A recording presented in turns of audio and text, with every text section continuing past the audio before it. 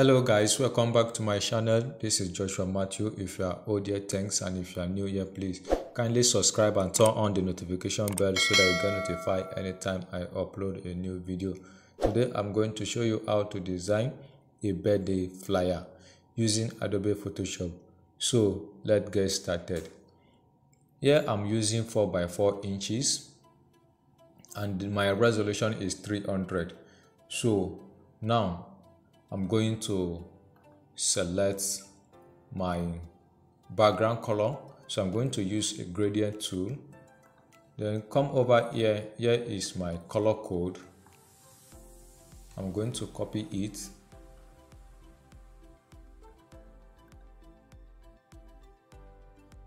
Then Ctrl V to paste. Select this one. Come over here to copy the color code. Then Ctrl V to paste. Now here increase the opacity to 100%. Then and the location here,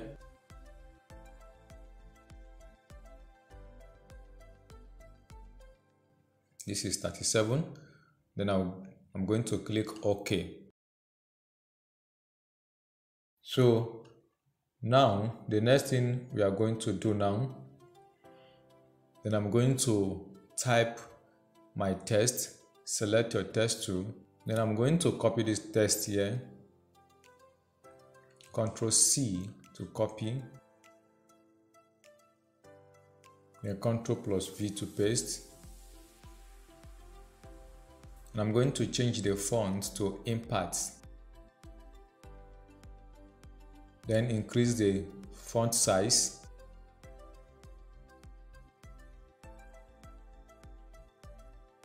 Then Ctrl plus J to duplicate this one. Then I'm going to copy the rest. Select your text tool. Then Ctrl V to paste. Now I'm going to reduce the size of this one to this one. Then use your arrow key then to move it up. Then Ctrl plus J to duplicate. Go back and select your text. Then Ctrl plus V to paste. I'm going to reduce the size of this one. Then position it around here. Then duplicate this one. I'm going to copy this one. Ctrl C to copy. Then Ctrl V to paste. Then reduce the size. Hold your Shift key, then and rotate it vertical. Then bring it over here. Position it around here. Then something like this. Hold your Shift key while you select it. Then rotate it this way. Increase the size. Alright. So something like this. Now I'm going to group this one. Then Ctrl J to duplicate it. And I'm going to convert this one to smart object. Then turn this one off. Okay. So having done this one now, then I'm going to bring my image. The background of this one has already been removed.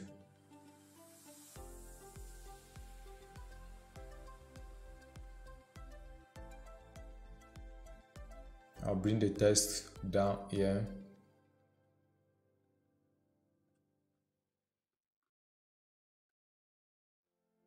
Something like this. So you can still reduce the size.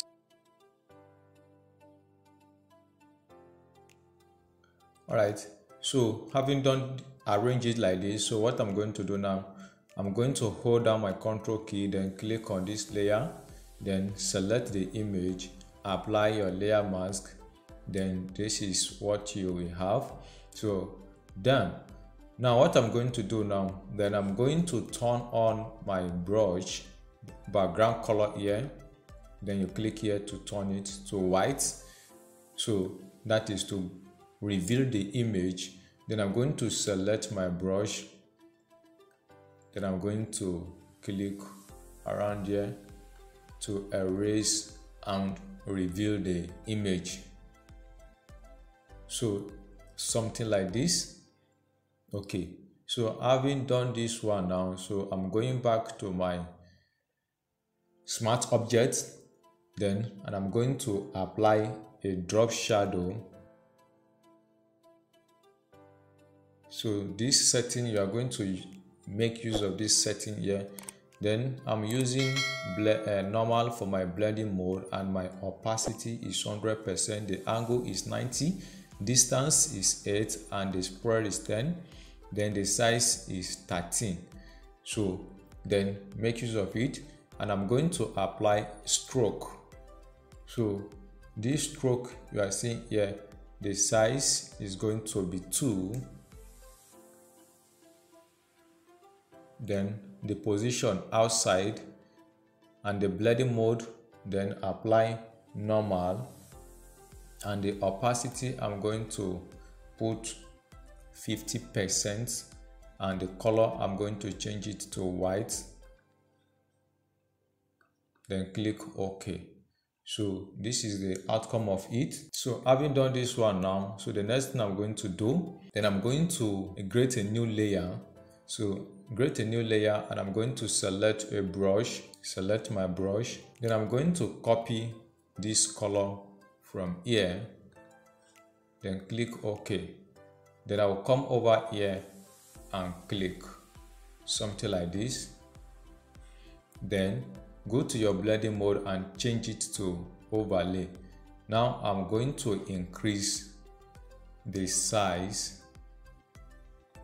like this, then I'll click OK on it. Then I'm coming back to this area, then I'm going to bring this light to the back there, then I'll click OK. Then go to your blending mode, and I'm going to change it to soft light. You can see the difference there. So soft light overlay, then soft light. So I'm going to use soft light on it, then apply layer mask. Then I'm going to select my brush, reduce the size of your brush, and I'm going to erase this area. Erase this area. So something like this.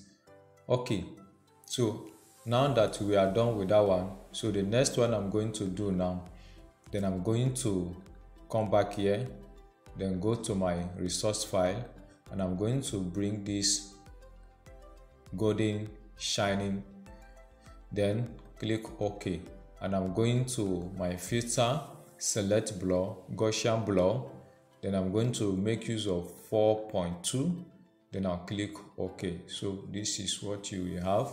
Alright, so then we move forward, and I'm going to select my text tool, then select here, go to the top here, then you select around here, and I'm going to type +1, then change the color to white, then use your arrow key then to bring it down, and I'm going to change the font to Poppins, then make it bold, then I'm going to select my text tool again, I'm going to type 1, then go to your font, and I'm going to change the font to Adobe Garamond Pro, then you leave it bold. Now I'm going to bring this one close to this one, then increase the size a little, then bring this one close. Also, I'm going to change this font to the one I make use of now, something like this. Alright, then select the tool, then I'll bring it to this side, then go back to your resource file, and I'm going to bring this one, then reduce the size, something like this. Then I'll take it over here. So having done this one, then I'm going to select my text tool, then I'll click here, select your text, copy it, then come over here, Ctrl+V to paste, and I'm going to change the font to Poppins, then make it bold, then Ctrl+J to duplicate this one, then I will bring it down, select your text tool, highlight it, and I'm going to copy this one, then Ctrl+V to paste. Then I'm going back to my font to change the font to Brittany's signature. Then come over here, this is the color code, I'm going to copy it, then Ctrl+V to paste. Then select the top one, and I'm going to reduce the size of the text like this, then something like this. Then select the tool, take it up here, and I'm going to rotate it this way. Then I'll position it over here. So now the next one we are going to do, then I'm going to create a rectangle.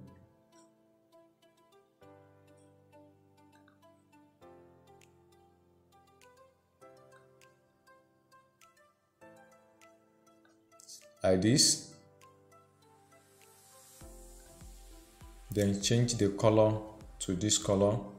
Then you can also copy this color here, or then I'm going to enter this color code here.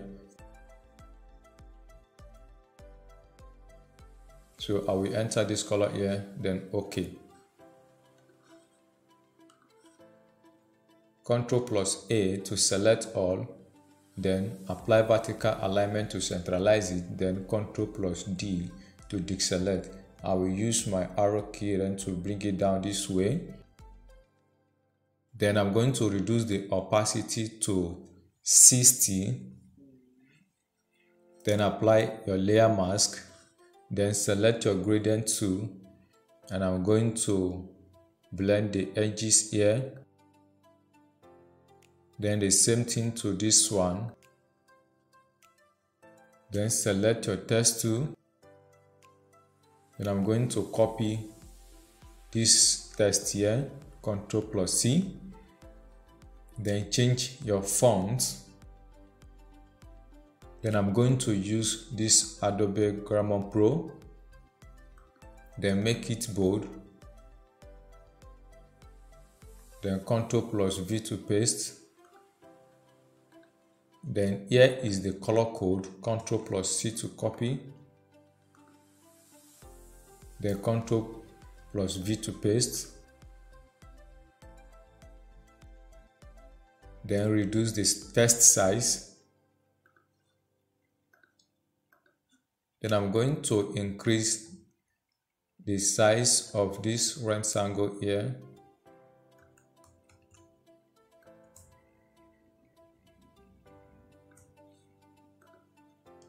Ctrl+A to highlight, then apply vertical alignment. Ctrl+D to deselect.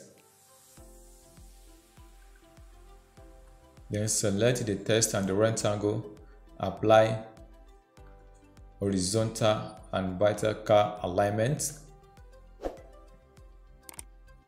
Then I'm going to draw another rectangle like this. Then change the color to white.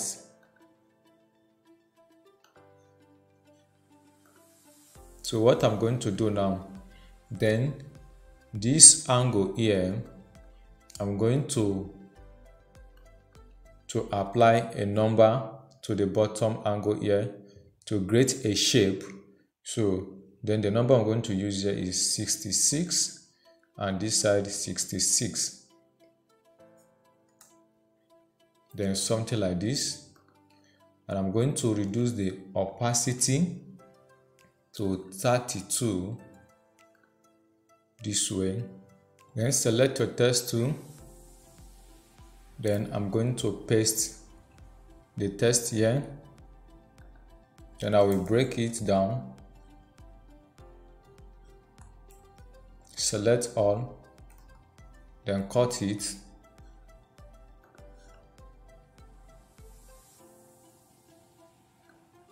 Then drag your mouse like this. Then paste your text inside. So something like this. Then bring it over here and reduce the size. Then select the rectangle and the text. Then apply vertical and horizontal alignments. Ctrl A to select all, apply vertical alignment, then Ctrl plus D to deselect. Okay, so then I'm going to select our main design here, then down to this place, then use the arrow key then to drag this one up. Then the birthday, use your arrow key then to move it up this way. So we have a space now. Then now I'm going to select this one and I'm going to drag it up this way. So something like this. So, and I'm going to bring this light over there. Reduce the size. Then, and I'm going to make use of screen. Then go back to your filter. Then blur, Gaussian blur. Then I will still make use of 4.2. Then I'll click OK. So you can see the light there. Then Ctrl plus A to select all. Then I'll apply vertical alignment. Then Ctrl plus D to deselect it. Something like this. So this light here, I'm going to increase the size a little, then OK. So the last thing now to do, I'm going to bring this gift box, then reduce the size.